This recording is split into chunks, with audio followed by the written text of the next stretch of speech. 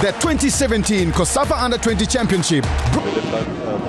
Side, but I think it's not right. But maybe you're taking out a defender to bring. You're taking out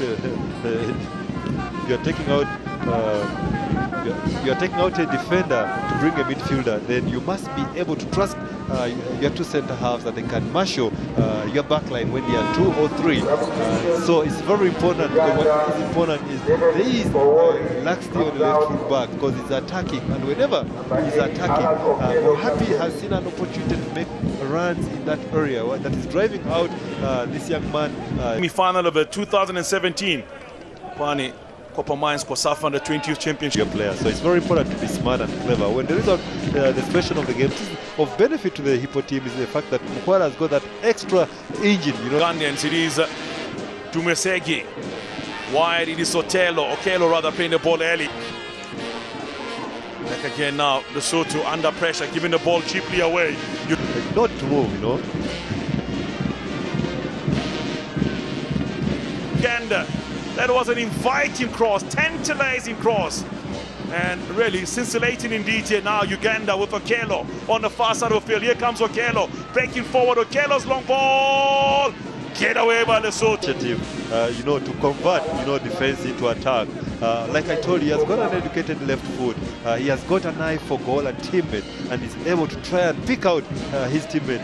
You know, he's deceptive, very slow. Stephen Mukwala is the man. Zambia team there, the likes of Sakala amongst them. Boyd Musonda, Petson Dakar to mention. Again for Uganda. Here comes Okello. Okello's long ball, and that will not be a conversion. But I think they should continue, you know, pondering around and, you know, passing the ball and creating those chances. At least now I can see the positiveness, the willingness. Successful nation at this level with 11 titles. Zimbabwe second. Uganda, Okello, still Okello. Plays the ball in, Okello. Chance in! Oh, he was a marvel to watch. He came in the second game as a starter. And over and over, and he goes forward. Oh, he just makes you enjoy football so much, this young man. He has got, players are not easily replaceable. So if you nurture your players in the right, following through right development, and you handle their discipline, I think you can get the best results out of them. But I noticed, I tried to engage. 2013 of Spain in Lesotho. The semi-finals are plenty. Can we see that continuing today? We'll find out in a bit. The day one of this tournament produced excellent halftime. So the coach had a chance to talk to their players and really be able to issue new instructions. Okello came on and changed the game as he has done throughout the tournament for it matters. And none have been scored yet. 2 days before we come to the end of this tournament now. Game, scoreline remains. Uganda 0, Lesotho 0. Here comes Okello. Gets the ball for Uganda. It is alive here. Okama playing the ball short to Okello. Okello goes in, and Okello, instead of taking a shot, he saws a wasted chance. Okello has only one leg, and that is the left-footed leg. The right under such conditions. So we have the ball with Allan Okello. Is he having a side of goal? Yes, the attempt. Wonderful strike from Victor. We have Allan Okello taking that, and the ball is parried away by Marafani into the oncoming.